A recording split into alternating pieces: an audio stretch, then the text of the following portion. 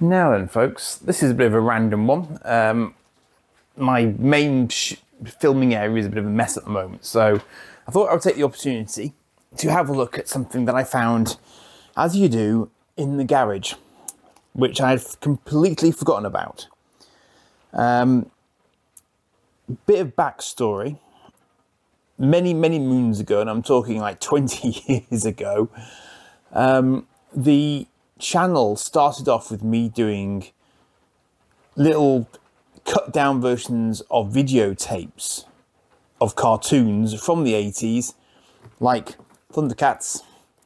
So I would use some equipment to do a video capture from a video cassette recorder to put it onto my PC to then edit down and upload onto a very early form of YouTube. Now, sadly, a lot of those videos have now gone off the channel, so I could monetize it, but some of the sort of the mixed together versions of them do still exist. But what I'd forgotten was that once upon a time, I was going to take some of the videos, I think just to a charity shop or something, and then my car got stolen. And my car got stolen, would you believe it, with those videos in the car. So they all disappeared before I could get a chance to change my mind. But to my surprise, when I was looking at my garage, having moved house nearly 4 years ago now, this was still there. And these are basically the survivors of those tapes and the equipment that I used to capture the intros and Starfleet back in the day. So let me just run you through this for the sake of posterity, if nothing else, I guess. Now, this, I don't know what you'd use these days, probably sort of a capture card or something similar. But as you can see, there's a whole pile of wires and stuff attached to this thing. And a very subtle power brick. But that's actually for something else. It's just entwined here, and I'll show you there's something else in a moment. But basically, this was a Canopus ADVC, if I remember rightly, and an analog to digital video converter, ADVC. So you can see it there, Canopus. I hope you can see it. I'm shooting rather blind here. Now, the quirky thing about this, so it's got power in, a video in there as well, which as you can see is about as analog as it gets. Although even that's, yeah, I mean, that's just a sort of a VF in, I think. But the interesting thing is this socket here. This socket was for Firewire. Now, those of you of a certain age may or may not remember what, actually no, hang on, I could be wrong. Is that,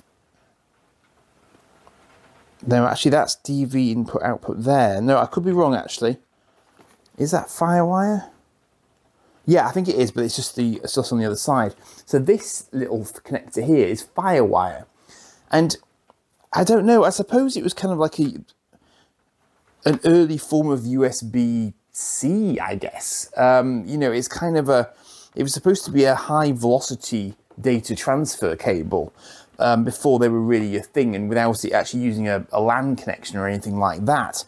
But I don't think it lasted many years at all, if I remember rightly.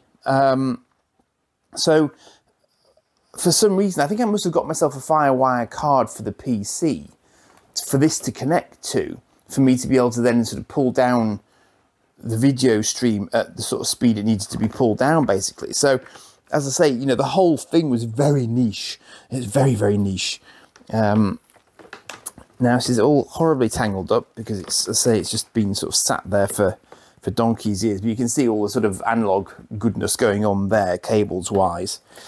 But there was another component to this that I needed, and in fact, this was maybe one of my early eBay forays actually, because there was ooh, good old SCART. Look at that, marvelous, lovely. There was another element to this, which was of difficulty for me, living in the United Kingdom. These Starfleet tapes that I was using as the source material, which are probably now, and actually that looks Don't know if you can see that. That looks surprisingly shiny, actually.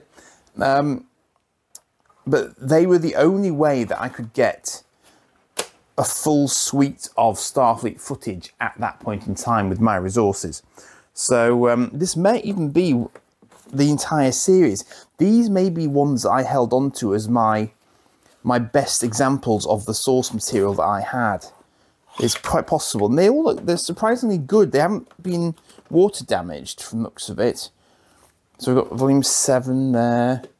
Volume 1, in fact, that's a sealed volume 1. And another rogue element, Star Wars Droids. Look at that. That's the Star Wars Droids cartoon on VHS in a very battered original cardboard packaging. Because that was probably, that would have been second-hand used when I got it. Ewoks and Droids videotapes with Dairy Lee. Special Dairy Lee price, $7.99, including postage and dispatch. CBS Fox Video. Universal suitable for all. Yes. So there you are. A little piece of history lurking in my garage, unbeknownst to me. Thundercats Exodus. Thundercats Burbills and Mandora the Evil Chaser. I seem to remember that episode. It was quite cool. Probably why I got it. Okay. Walt Disney's masterpiece Fantasia. Don't know if that's still sealed or not. I doubt it. Ooh. It's not still sealed, but it's still got bits in it. Looks all right. Fantasia there. Little bit of Disney history. Okay. Nice. Good sturdy plastic clamshell case there. Random paperage. Starfleet Volume 4, The Search for the Skull, and usually in a plastic case, but someone's clearly just cut the frontage off one of the normal sort of cardboard wrapped ones. So this was the other part of the puzzle here. Yet more cables that I have no justifiable use case for, but you'll see that, well, you might be able to see, that is a 2-pronged power cord. And there's a reason for that, because all of these tapes are NTSC. NTSC videotapes, as against PAL, which we use in the UK, are a different frame rate and a different resolution. So a PAL video cassette recorder will not play US videotapes. For that, you need an NTSC video recorder. So of course, being a smart ass, I went on eBay and found myself an NTSC video recorder available in the UK, as you do. And this is it. I have no idea if this would still work, but this is a symphonic, is it a symphonic model BL24RC? It smells like it's had better days. It's been right at the bottom of the box. 4 head, 19 micron head apparently.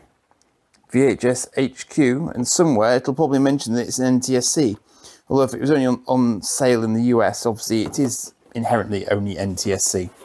But that is what allowed me to get an output that I could feed into the Canopus and then mess with to generate video CDs at a very poor quality of Starfleet, so that I had a digital source that I could then use to do screenshots and build the website's various captures, because that was literally all I had to go on from back in the day. And it took my PC of the day forever to do that. It wasn't even that many hours worth of footage, but it took it a long time to do it. That is about it in there. There's nothing else of any interest whatsoever in there, apart from lots of dead bugs. So that was what led to me to be able to do a lot of the content on my Starfleet Expo on my website in the early days, before we finally got a fully digital version of the show on DVD, which I helped put together in the UK. Now, there were Laserdiscs as well, so if any of you are shouting at me that there were Laserdiscs, yes, you're absolutely right, there were Laserdiscs as well. I didn't have a Laserdisc player, and I certainly couldn't afford to bring in Laserdiscs from abroad, so that is how I DIY'd it back in the day. Many other people will have done it much better since then, of course, and I think there are now some Blu-ray versions of Starfleet out there in various different languages and so on, but the the US version was basically the UK version, but it was edited together in such a way that 3 episodes formed one of these tapes. So multiply that up, you get 24 episodes, but they lost the intro and outro sequences for all but the first and last of those 3 episodes on each tape. So we lost a little bit of footage doing that, but it did give you all the raw footage of the episodes, which was of use. So yeah, slightly random one this evening. So apologies for the randomness, but I am trying to catch up. I've just been bouncing all around the country this weekend, so I haven't had much time to really sort of sit and sort myself out. And it's the closing hours of Sunday, so I better get this edited and up for you, otherwise there'll be nothing to watch on Monday night. So with a bit of luck, I'll get something up for Thursday as well, but cheers for now.